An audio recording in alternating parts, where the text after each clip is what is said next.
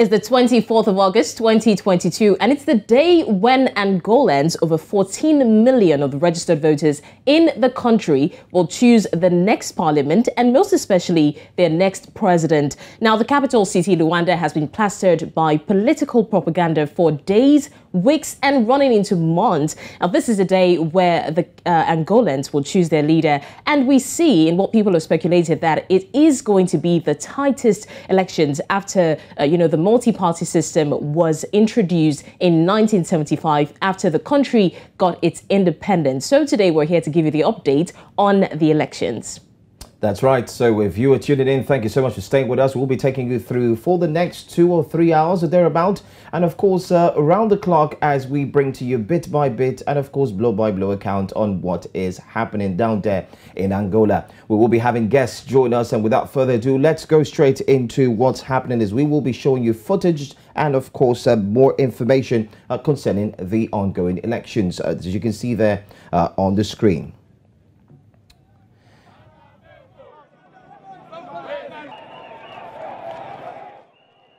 Further, we do have our guests also joining us to discuss further. We do have our guests who are here live. We do have political analyst all the way from Luanda, Angola. Claudio Silva joins us. Thank you so much for being here, Claudio. Thank you. It's a pleasure to be here again. Thank you, Claudio. Also, we do have Fracisco Kapalo Ngongo, who definitely is a political economy analyst and also international consultant all the way from Luanda, Angola. Thank you for joining us too. Thank you very much for having me.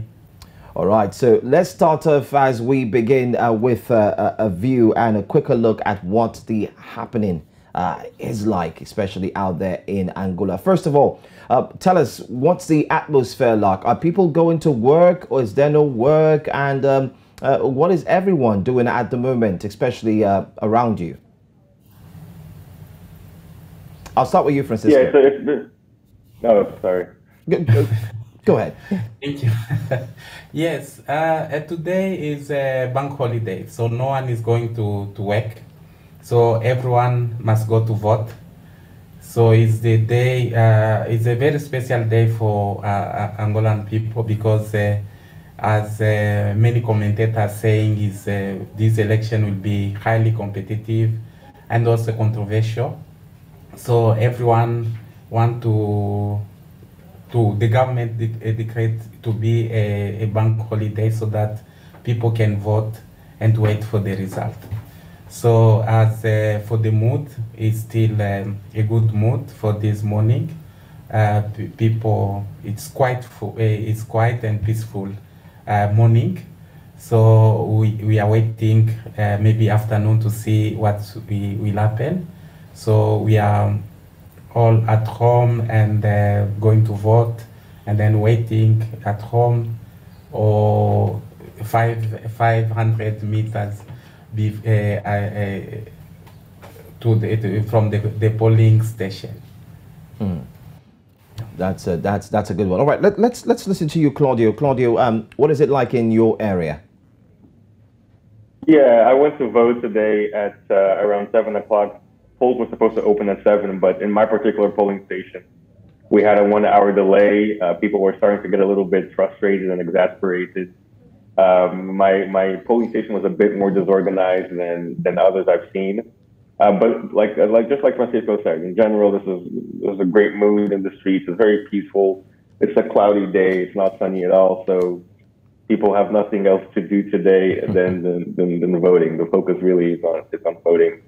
I've talked to a couple of friends in other areas of Luanda, more heavily populated areas, and they've told me that the turnout has been pretty robust, especially among young people and women. So it's a pretty interesting start to our election day. All right, now, Fracisco, let's talk about the elections and the expectations of the people. Now, we know that the elections and the government generally have been ruled by a ruling party that has been in power for over 5 decades. We're talking 47 years by the, the leader, João Lourenço. And we also know that there is a new first-time contender, and that's Adalberto Costa Jr. Now, what do we say are the expectations of the people as regards the change? Now, I've seen the propaganda, and I've seen Adalberto talk about how you can't introduce change if you don't change the leadership. Also, João Lourenço has talked about he is the leader for change. So what do we say the people are expecting from these two parties? The expectation is very high. It's very high. I can say there are two main reasons why people are seeing this election as very different. Saying we can't change the leader because the main problem in the country is we have one party ruling the country since the independence. So the people who are born in after 1975, they never seen any party ruling.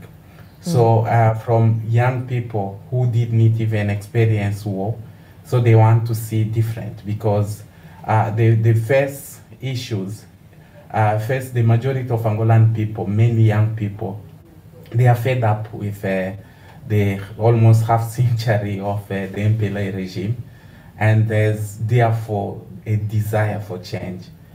The widespread poverty, corruption, poor social services delivering health care is a problem in Angola. Election service, education is very poor. Housing is very difficult to get a house, even to buy a plot. Although the law say the land belongs to the state, but there is no state institution that will sell you the land. So you need to buy it to the private, and the government can demolish your house whenever they want.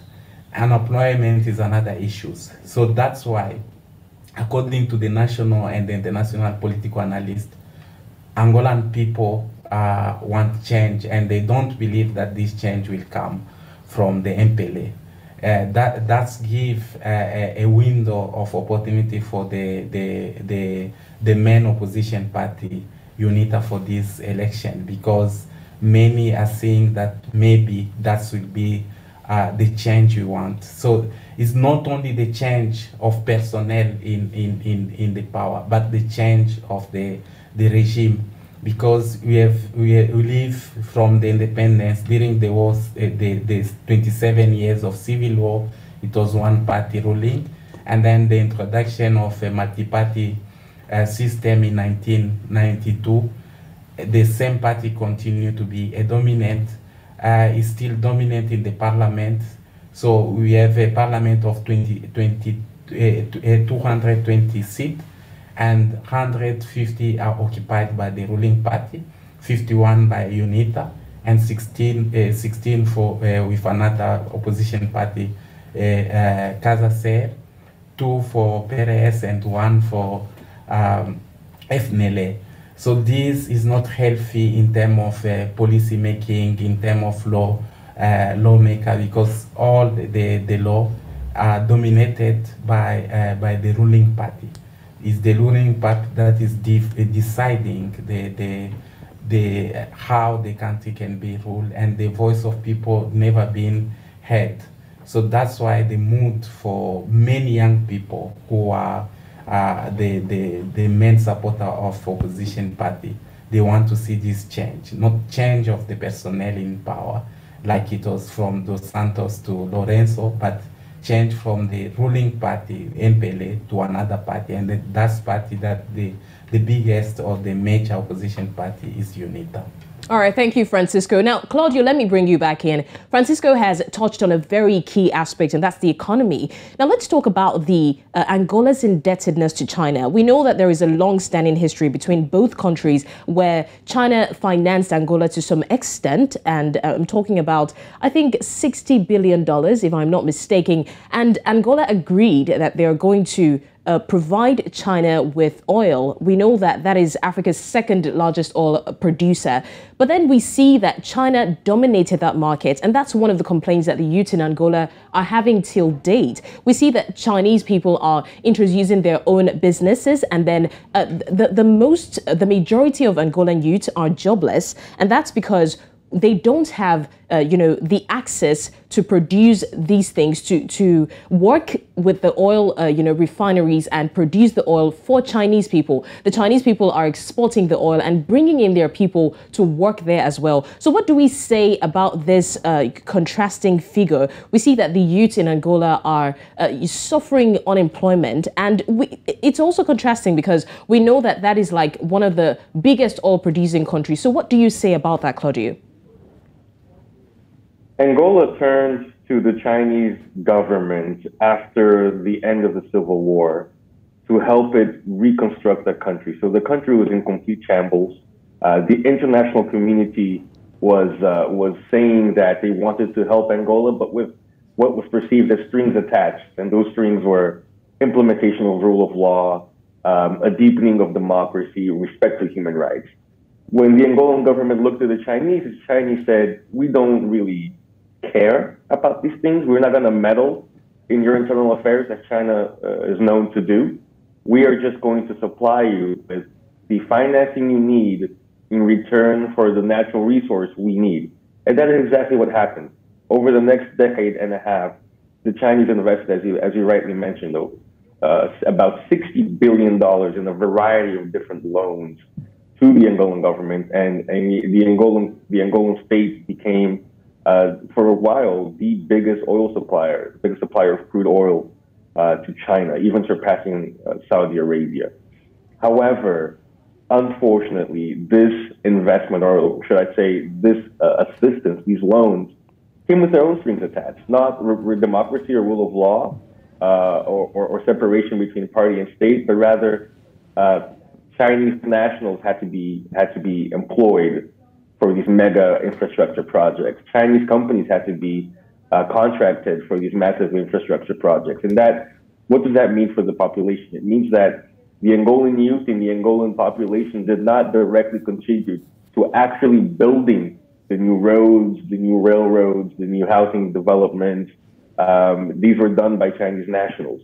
And once that burden became too much, and once the price of oil decreased, and once the political influence of the Chinese decreased here in Angola, you saw that the number of Chinese companies and the number of Chinese nationals in the country has also plummeted. At one point, I believe we had around 250,000 Chinese people living here in Angola, living and working, and now that number has dropped to less than a quarter of that, less than about 50,000 Chinese people living in the country.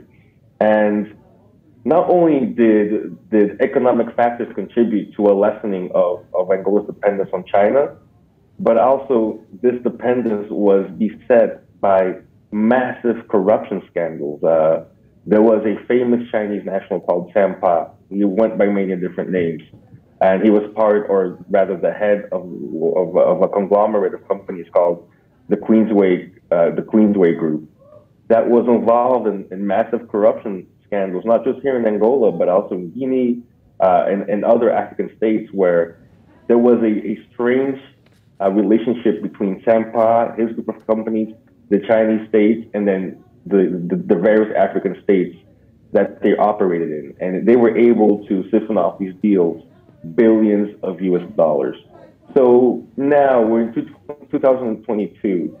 You look at what was done with these $60 billion of Chinese investment and loans into Angola, and sometimes it's difficult to find a concrete answer. Yes, you see that actual buildings were built, you see that roads were built, that railroads were built, but the roads had to be rebuilt, some of them twice after the Chinese did the initial outlay of work, because the quality was so poor.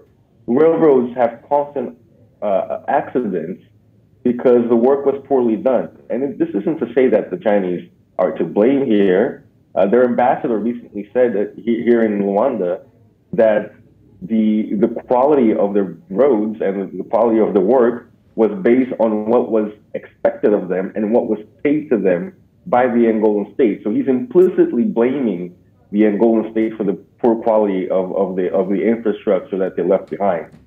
So as a population, money does not grow on trees and it doesn't fall from the sky. You look at the money, the amount of money that was outlaid for these massive infrastructure projects that 5 years or 10 years later we have to reinvest in, and it is a massive waste, taking into account all the basic services and infrastructure that a population needs. And Fracisco actually brought up a really good point earlier in our conversation about people, young and old, eating from trash bins here in the capital city of Luanda. This is a city and a country that for a while was one of the highest growing economies in the world.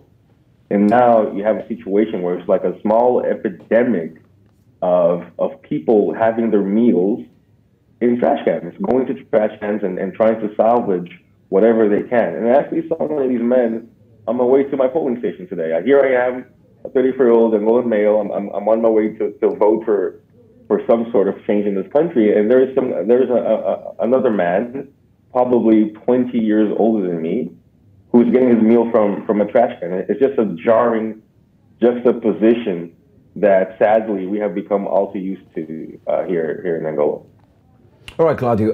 I mean, we can go on and on, but we're going to come back to that infrastructural conversation and, of course, that with China and Angola. But we just saw footage and you could tell that was Adalberto Costa Jr., who's cast. I mean, everybody around there, you can see the jubilation and so on and so forth. But this brings to mind the question.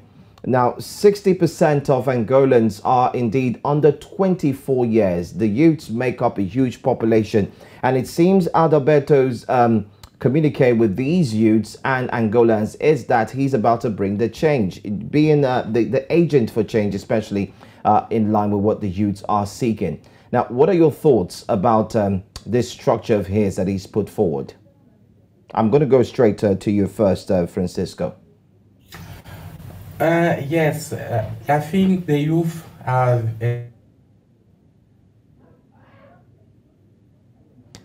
All right, I think we have a network issue. Let me pose that question back to you, Claudio. The Angolan elections are peculiar because this is not a normal democratic state. Angola is an autocratic state that's transitioning into a democracy. And the MPLA is used to being the only party in power. It's been almost 47 years since independence, or 48 years since independence, and that they are the only game in town in terms of being used to having power. Adalberto's main message has been incredibly consistent since he came to power in UNITA, and obviously since his campaign began in earnest, which is he wants to completely overhaul the state. He wants to restructure the state. He wants to do away with the remnants of one-party rule. He wants to bring back direct presidential elections. He wants to amend the constitution to allow for that to happen. He wants to implement local elections, and he wants to increase investment in health and education. And with that, he wants to contribute to a higher employment rate among Angolan youth. And if you talk to our youth, that's exactly what they want. This isn't just an election between two men, but it's an election between two different systems of government. One which seeks to consolidate power in its hands and to reward its most ardent supporters, and the other that is much more inclusive. And we saw this during this election campaign. UNITA included in its list of members of parliament leaders from other parties, even the MPLA, MPLA dissidents, and people from civil society that are really good at what they do. They have different levels of expertise that Adalberto Costa Jr. wants to bring to the table. And that is why his support amongst Angola's youth has skyrocketed. It's a sector of society that is most in need of basic services. It's a sector of society that has not or has no memory of civil war, is not involved in these Cold War tricks that we still see from the party in power. It's a generation that's facing forward. They look around it, they look at other African countries and the development that other African countries have, and they ask, why can't we have the same? Especially considering that we keep hearing over and over again that we are a rich country, that we have all these oil reserves and we have all these diamonds. So why can't we see that in our day-to-day lives? And why are we unemployed? Meanwhile, why are these people fabulously wealthy? Some of them even billionaires. So that's a question that the Angolan youth have. And it seems that so far, the main candidate that has been able to address these concerns and offer viable alternatives has been Alberto Fracisco. And I think that goes some way into explaining his appeal amongst our youth. All right, thank you for that, Claudio. We've got Fracisco back now, and so I'm going to throw my next question at him. Fracisco, this election is a very tight one, and we've seen even from speculations before now that is a very, very keenly contested one between João Lourenço and Adalberto, who has just voted, by the way. Now, if we look at the statistics and look at the number of people who are gearing towards voting and the number of people who are actually campaigning for these people, could you give us a ballpark estimate of what the opinion poll is saying? Who do we think is leading at the moment? That is a difficult question to answer because we don't have a clear opinion poll. Some they are financed by political party to produce those view. The first one put the ruling party to be leading, but the last one I saw from I saw the last one is giving a very percentage of leading by opposition party. But from what we are seeing from the street interacting with the young people, many young people are very disappointed. Many young people want even to immigrate to go to another country because they see there's no hope in this country. There's highly politicization of public life. Even to get a house, you have to have a membership in the ruling party. It's not easy to get a house. So the housing, there was a project for building a house for youth and so on. But those who have access, you have to be a member of the ruling party. You have to prove that you belong to this party to get a housing. Education is another thing, and unemployment. So young people, they are hopeless. And given that the Angola, the majority of Angolan people are young, so that's clearly give a lead to the ruling party, because less young people will vote for give the lead to the opposition party, because less young people will vote for the ruling party. So that gives a chance to the opposition party, UNITA and Adalberto Costa Jr. to win this election. But the issues is about those question of dead people, deceased people in electoral list. We are talking about 14 million as registered. But the last interview of Adalberto Costa Jr. to the CNN, he mentioned there are 3 million of deceased people in that list. So that's the question we need to answer. Is that is going to influence? Because in that case, we are talking about 11 real people in the electoral list, and the rest, they are fake and so on. So the main issues is not about voting. The main issues is how the result will be monitored, how this election will reflect the reality of the voting. That's the main question. But if the election are free and fair, it's likely that the opposition is going to take this election. All right. Let's take a look at the impact that the late Savimbi, Jonas Savimbi, of course, you know, the founder of the UNITA party, being a political revolutionary and, of course, a rebel, do you think his impact on Costa Jr. will actually see Costa Jr. prove a point, especially at this election? I'm going to go straight to you first off. Let me talk to Claudio on this one. Are we going to see any impact on, of course, Jonas, on Silva?